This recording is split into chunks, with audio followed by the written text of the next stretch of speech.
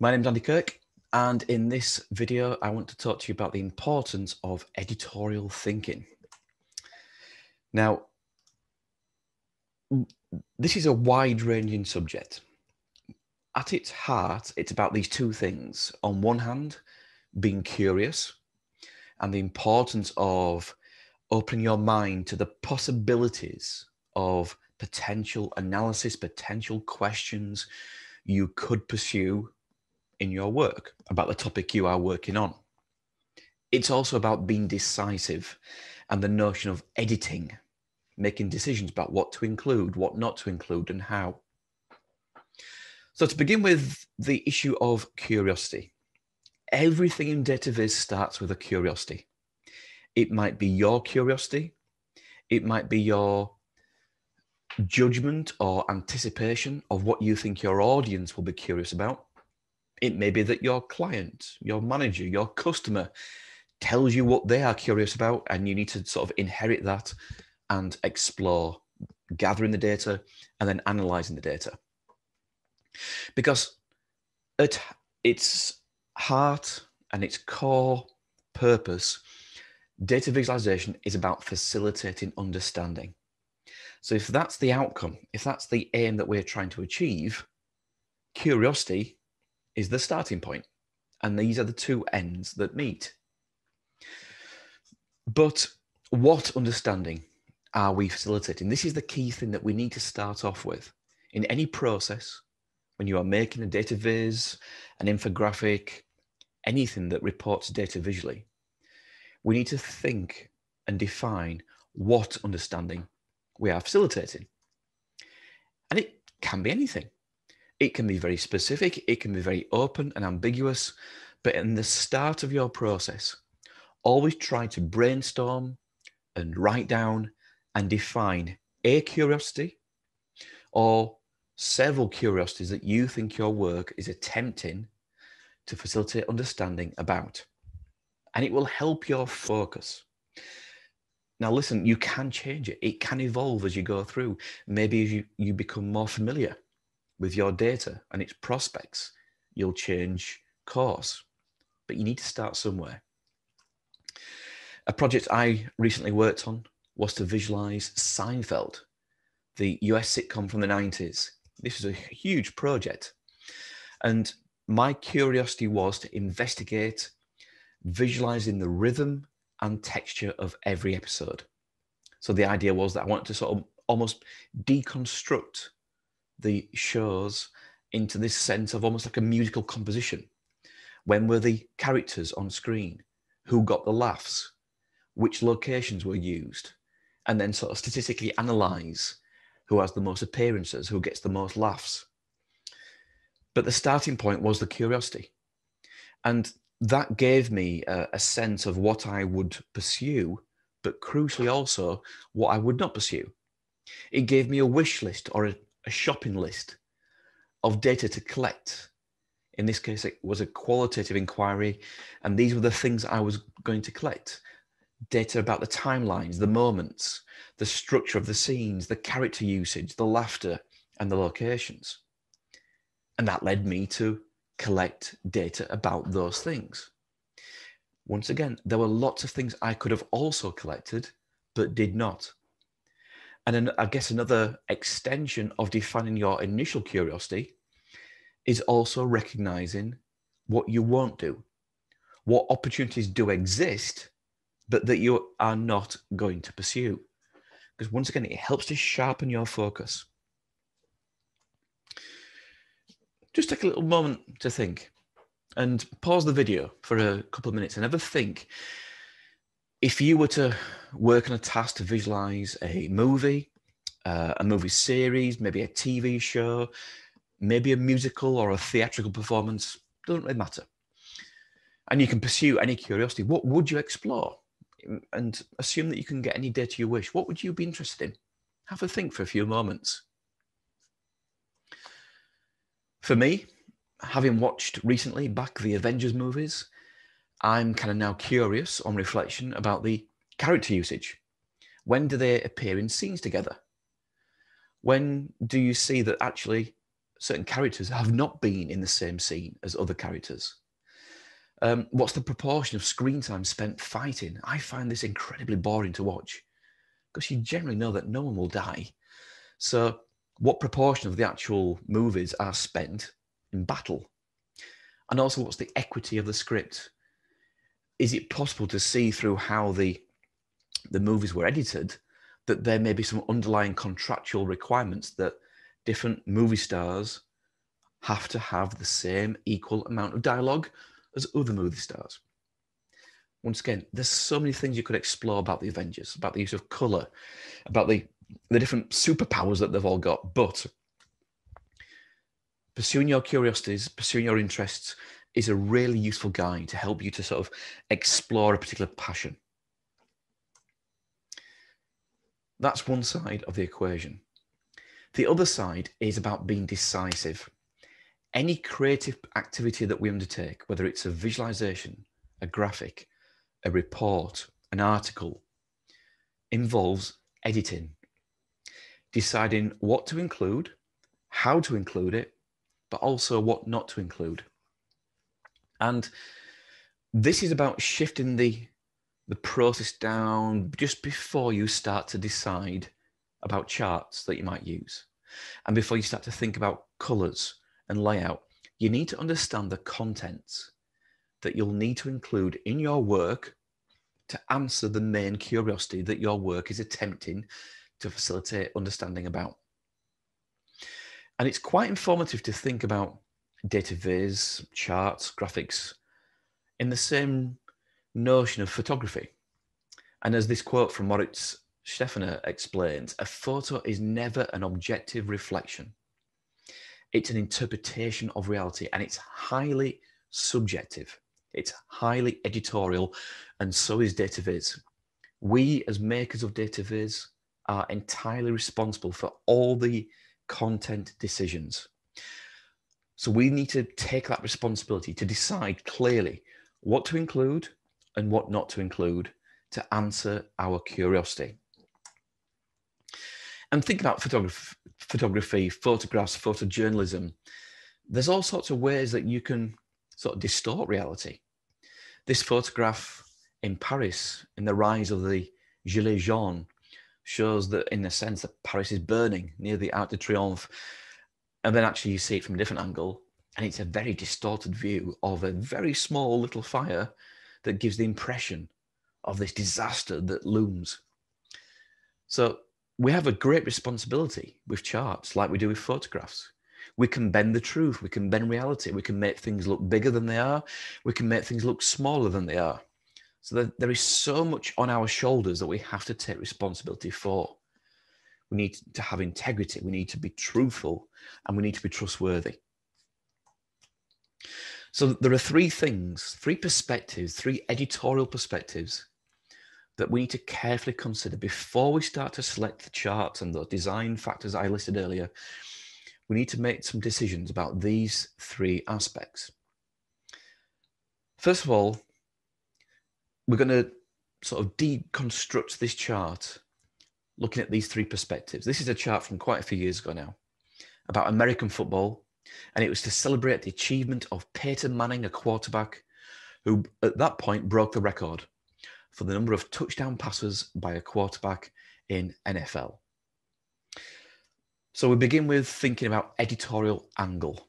What's the angle of analysis?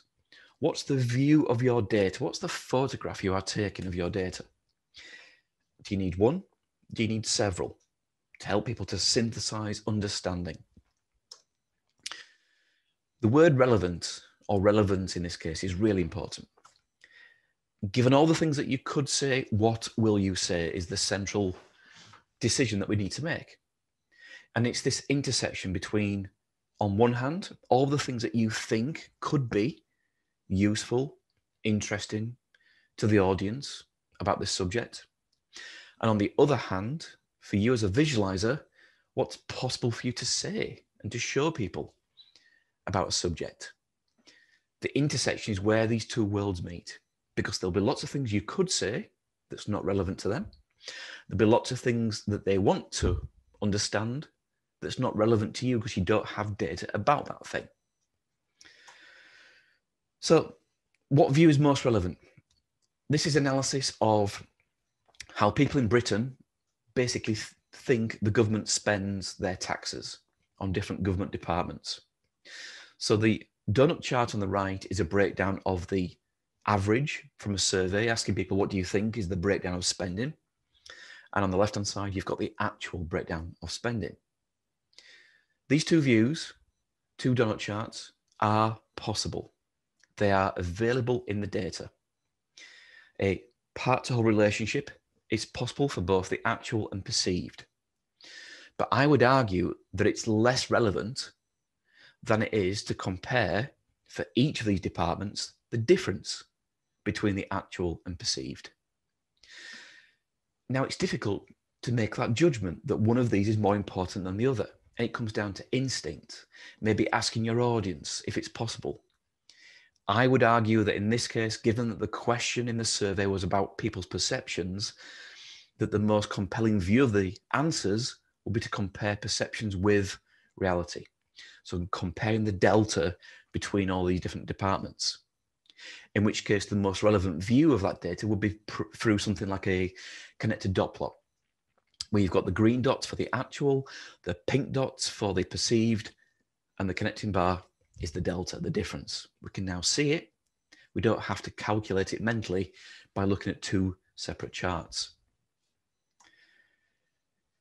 The delicacy of language about the angle of analysis that you are offering through your visuals is really important. The context here is the London tube map. The tube map does not answer how do I get from the Shard, that tall skyscraper, to Lord's cricket ground. The tube map does answer how do I get from London Bridge Station to St John's Wood Station. The tube map serves the function of navigating around the system of different stations and tube lines in the London Underground system. You need to know your origin station and your destination station to use that. If it also had to be a tool that provided references to landmarks and famous buildings or places, it would need to be a hugely different solution. So that solution that we see in the current classic design serves the function of answering that question. And sometimes you need multiple views to answer multiple questions. In this graphic from over 10 years ago from the New York Times, it's about how does a whale feed? That's the main curiosity that this attempts to answer, but it's not answerable by a single piece of analysis. It needs 4 or 5 separate content items to collectively synthesize the reader's understanding. So once again, you need to make decisions about those post-it notes. Before the charts, the post-it notes. What do I include? What do I want to show people? Going back to the main example, the angle of analysis here can be expressed as how have quantitative values changed over time for multiple categories. The categories are the quarterbacks, individual lines. The quantitative values are the cumulative touchdowns across their careers. It will show other things as well, such as the shape of careers, the number of people maybe had injuries or breaks in their careers, but that's the main thing this attempts to provide a view about. Secondly, editorial framing. What data to include, and by extension, what data to leave out. Because you might have lots of data to work with, it doesn't mean to say that you have to or should use it all. There may be quite a reasonable rationale for narrowing this frame. Think of photography again. What's in the frame of your photograph? We can leave things out, we can leave things in. So first of all, what's representative of the truth? What is a faithful representation of your data? Because sometimes we can leave things out that were quite important. An example from several years ago, 30, 40 years ago now, a photograph of Diego Maradona in the World Cup match against Belgium in the 1982 World Cup match. So yeah, 39 years ago, not a few years ago. Now this photograph would imply that Maradona was so good at football that the Belgians had to put 6 defenders on him to stop him scoring. That's the implication from this quite narrow frame. The reality is different. This was a moment in the match when there was a free kick for Argentina and Maradona was still there on the photograph in the top right. The ball is to the left of the screen and the 6 Belgians are kind of forming a wall. The ball reaches Maradona, the wall breaks up, the photographer is on the side of the pitch, taking that narrow frame. So it's a famous photograph, but its relevance to the football match itself is actually quite limited. It's not exactly Maradona charging towards goal about to score. The point is we need a wider frame to understand the representativeness of this sample of a moment in a match. We need more data in our view. This creature was above my head a few years ago. Looks terrifying, doesn't it? Did to me.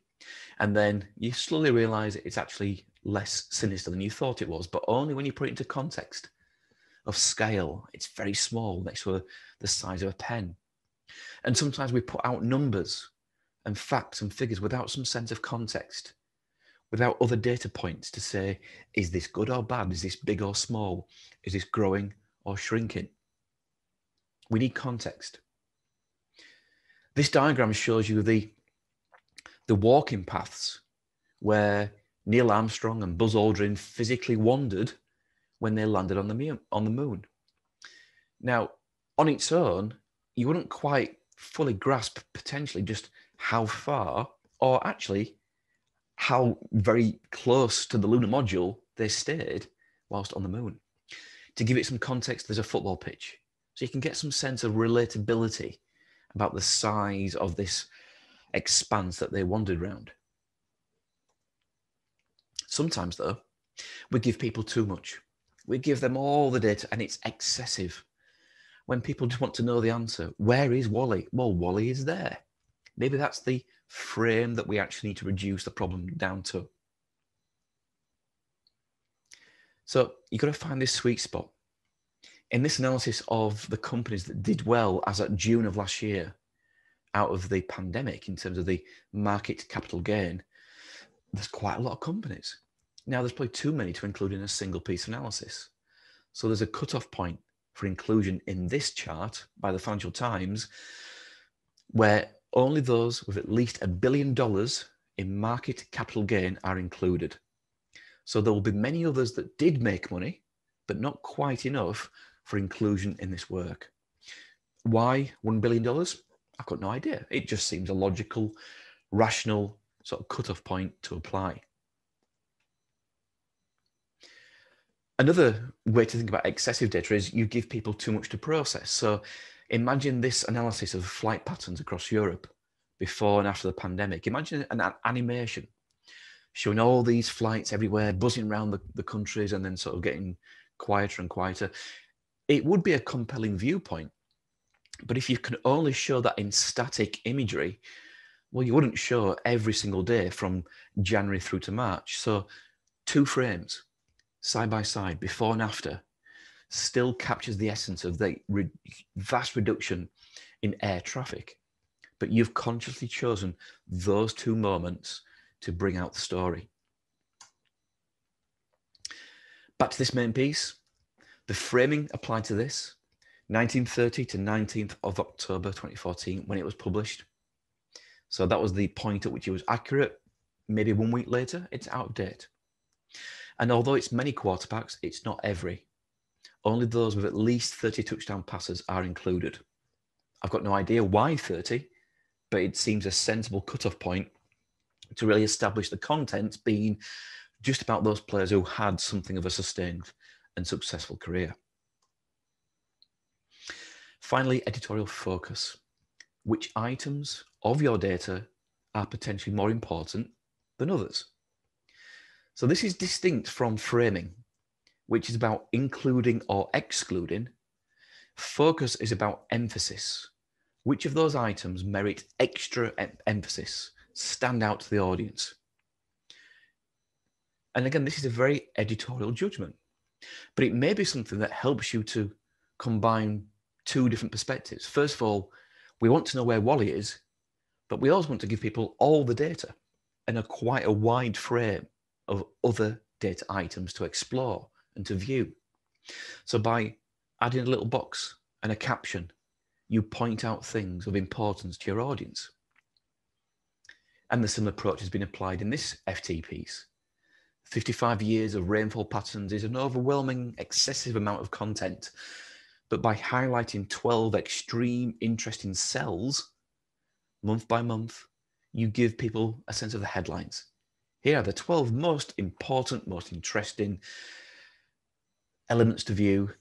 And if you want to go deeper and explore the rest, you're very welcome to do so. But we want to make it palatable. We want to make it something that you can consume and get some quick takeaways from. So these little boxes, these little different colored emphasis features make those values stand out. And I do refer a lot to the FT because I think they're so good at this idea of editorial judgments. In this case, it isn't just every company over $1 billion in market capital gain is as equally important as others. We get the top 100 have a color, the rest are grayed out. Of those top 100, the top 25 are then labeled. So there's almost 3 tiers of editorial focus, as well as the editorial framing for inclusion or exclusion. Going back to this, you can see the main guy, Peyton Manning, stands out. Thick blue line, bold label, shouts at you. The other current players have yet to finish their careers. They have a blue line and a label. The previous record holders or famous players have a dark line and a label. Everyone else is in the background, subdued, grayscale, no labels, included for shape, but not for detail.